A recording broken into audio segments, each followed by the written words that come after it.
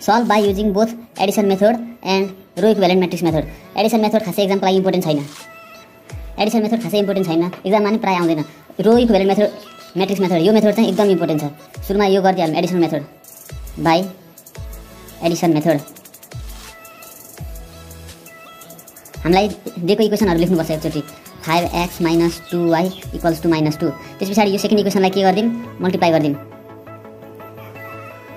यो इक्वेसन 1 यो equation 2 multiplying equation 2 by केले मल्टिप्लाई गर भने 5x सँग मिल्न खोज्छ भनेपछि 5/2 5/2 ले मल्टिप्लाई गर्दिम। त्यसपछि 5/2 * 2x प्लस 5/2 * 5y = 5/2 * -24 यस्तो हुन्छ। त्यसपछि 2 र 2 क्यान्सल और 5x प्लस 525y / 2 = मल्टिप्लाई गरिदियो -120/2। अब के गरौँ, एउटा इक्वेसन यो भयो, यसलाई 1 मानिराखौँ। इक्वेसन 1 यही हो। अब यसलाई इक्वेसन हामी 3 मानौँ, इक्वेसन 3। त्यसपछि सब्ट्र्याक्टिङ इक्वेसन 3 - 1 we get 3 लेखौँ सुरुमा। 5x प्लस 25/2y = -120/2 भनेको -60 लेखिदिउँ, -60। अर्को इक्वेसन 1 अब 5x - 2y = -2। अब सब्ट्र्याक्ट गरिदिउँ, सब्ट्र्याक्सन 5x क्यान्सल, यो माइनस छ प्लस भयो, यो पनि माइनस छ, यो प्लस इफेक्टिभ हुन्छ। अब यसमा लेखौँ हामी 25/2y प्लस 2y = -60 + 2। अब यसलाई सल्भ गरौँ एलसिएम लिएर गरेर। यो हुन्छ 25 plus 4y / 2 = -58।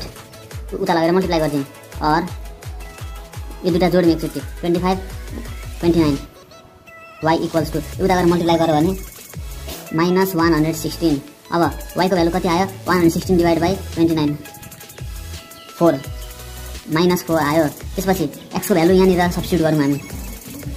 x = -2 plus 2y 2y भनेको y -4 आयो / 5।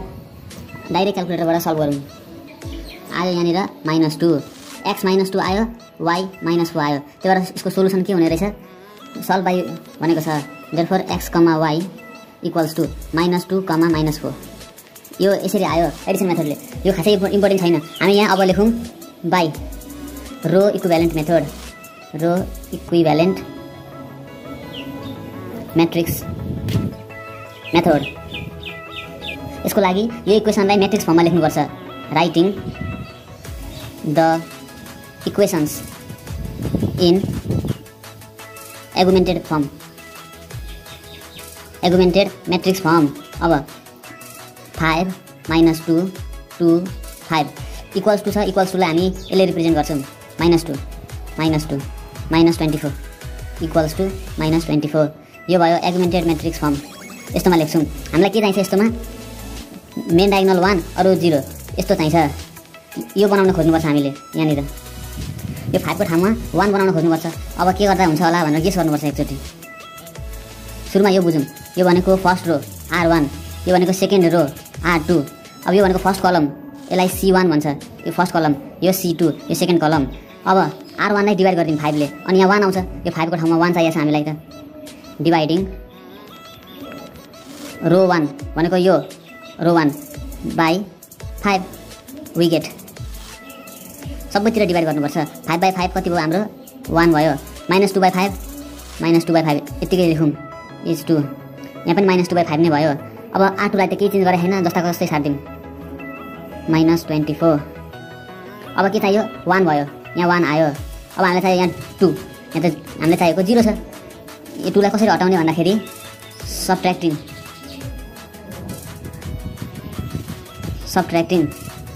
एकछिन हामी यहाँ कन्सेप्ट बुझौँ।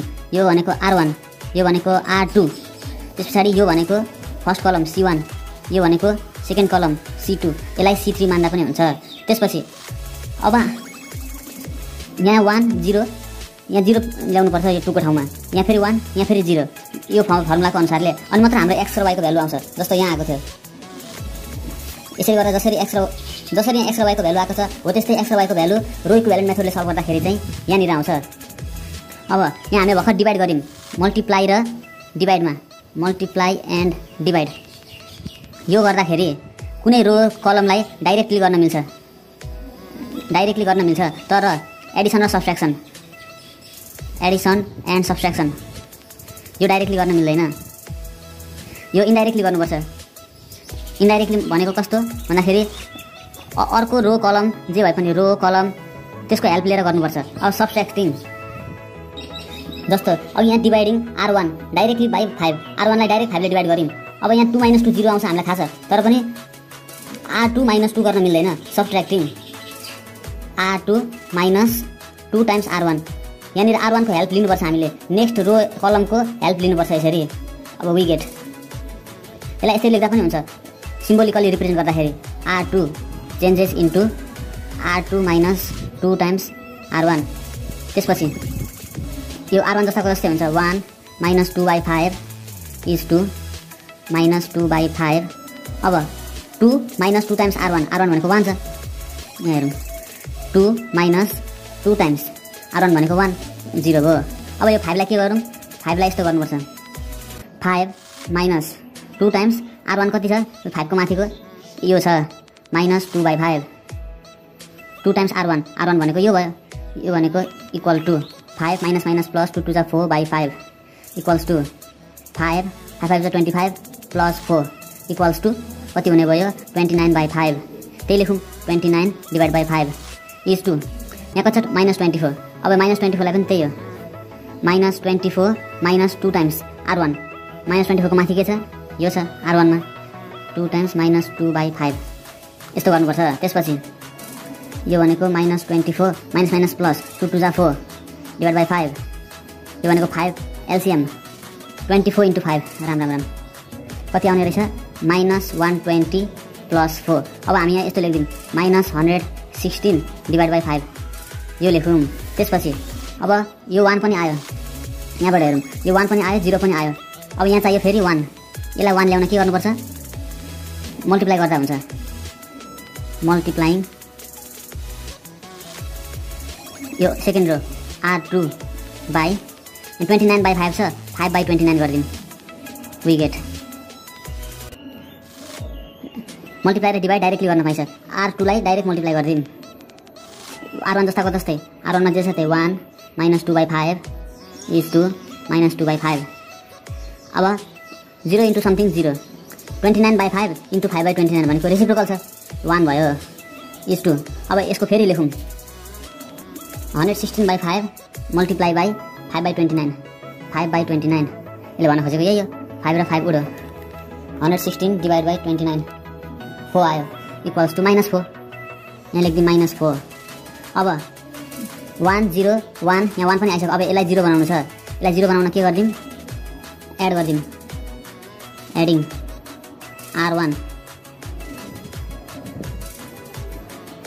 बाइ r1 लाई केसँग जोड्नुपर्छ हामीलाई थाहा छ यो -2/5 यसलाई +2/5 गऱ्यो भने 0 आउँछ तर पनि हामी पाउँदैनौँ adding by 2/5 into r2 next row कलम भनेको नेक्स्ट रो भनेको r1 को लागि नेक्स्ट r2 आयो त्यसको हेल्प लिनुपर्छ r2 इन्टु 2/5 वी गेट।